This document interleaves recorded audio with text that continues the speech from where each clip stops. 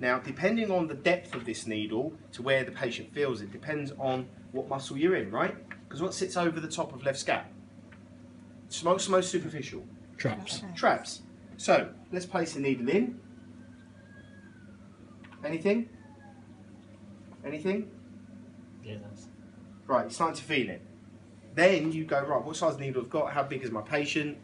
Obviously, Joel's got some muscle wasting disease. And he can't... You're probably gone... There you are. Yeah. Where's that referring to? Just staying there? Fine, that's all you do, just leave it there. And what we'll do the other side, give it a minute or two, and then we'll go back to it and see if it's starting to sedate, yeah?